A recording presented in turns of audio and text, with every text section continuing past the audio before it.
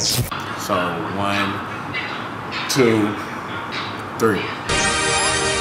Oh damn. Goddamn bass guy, you got bitches. Oh damn. What's up everybody? So we're chilling in this beautiful nature, and this is about an interview I did with Lil B, because it came in Paris. And you know who Lil B is, you know, a 20 years old nigga.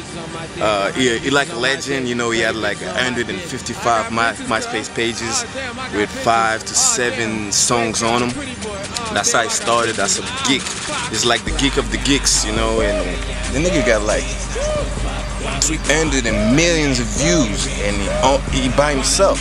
Technology definitely changed my life, and you know, I've also changed technology. You know, I've also made history and gave a pathway for artists. I mean, I gave people motivation. I gave artists around the world, everybody, you know, just a breadth of motivation to saying, well, I can actually do this. I gave people boundless boundaries, you know what I mean? And you can do anything. I showed people you can do anything.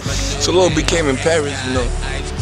All the hipsters, all the backpack motherfuckers was there enjoying the swag and cooking dance.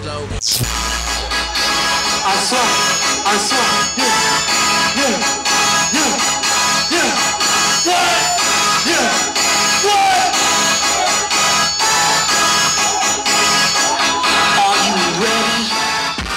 I still do respect a lot of skateboarders and, you know, just the skateboarding movement.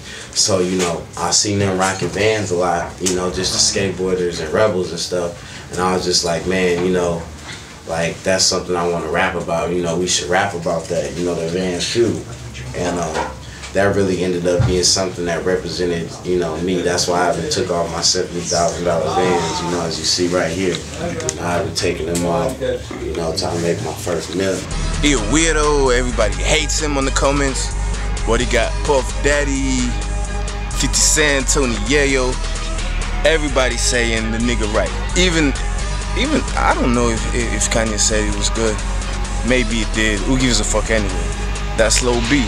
Now everybody say swag, swag. Boop, boop, boop. He invented that shit. Did you invent the cooking dance? Yeah, I invented it, you know. I brought back swag, you know. I made swag how it is right now. You know, I mean, I made history with rapping, but yeah, you know, I did invent the cooking dance. I mean, most of these trends that are going on right now, like I said, cooking dance, swag, and just this whole rapping style that a lot of people are doing. That whoo, that woo, you know what I mean? That whole deal, you know, you hear a lot of rappers doing. Just like Lil Wayne said, bling, right? Yeah, just like Lil Wayne said, bling, you know, I made up my own. You know, that's what I'm saying, like me and Wayne got a whole bunch of, you know, stuff in common. You know, we both came from groups, even though we both very different. And Wayne on a whole nother level than me, you know. But it's the things that, you know, are in common with us. You know what I mean? You know, so he invented something. He a legend, you know. A low legend though, Lil B, but I remember I thought it was so ugly and so whack, but something made me stay on that YouTube pages. So I listened to a lot of songs, and that's how I got caught up in that shit. It got a lot of songs. It got like 1,000 songs, and this is real good. I like that shit. You know, it got all those weird songs. I'm God, I'm gay, pretty bitch. So I was like, the fuck? But he got a real science behind that, you know? You know, really, just when I said pretty bitch, it was just like, what is the best thing I can say about myself? Like the best ultimate feeling of like how I feel about how I look, you know? Because you know, a lot of guys might say they're fine and they look good, but I wanted to step that up a notch and say, you know, okay, I'm a pretty bitch, and that's how much I wanted to be like, man, I look this good. You know, something for guys just, I hope, to take and they can feel, you know, and not take it too far out of context. Just be comfortable with yourself, and you know, be like, man, you know, I'm a pretty bitch, you know. That's how I look, you know, I look great, you know, and keep it like that, you know what I mean? Just trying to do some GQ, you know, some real GQ, you know, GQ style, you know what I mean?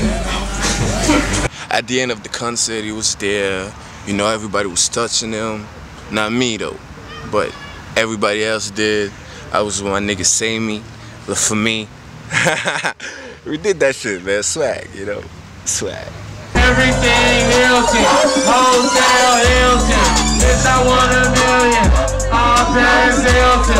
I'm driving drunk, I think I'm Paris Hilton.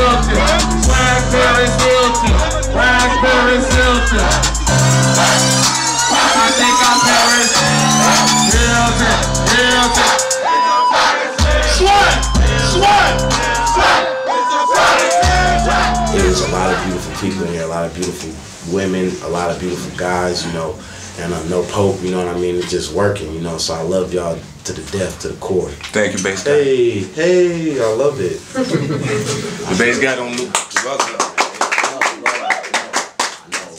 Thank you. I stay off it. Noir Fluo. So, thank you, baby. Thank you, man. You good, baby. You can check our shit out on YouTube. This is called Metek +1. Because, you know, we come in the concerts and we gotta be on the list. And what's written on the list is Metek +1. You know, that's how we do. So that's what we're gonna do. You can check that shit out on YouTube. A lot of interviews, a lot of interesting shit. It's gonna get better and better. Check that out. Me, myself, Metek, and Samy la Famille, you know, on the camera, swag, you know what I'm saying? That's what we're gonna do. Check that shit out. Swag. Trapaholics, real trap shit. Oh my god, oh my god, oh my god, bass god, you came in, fucked all my bitches. Okay, it's okay.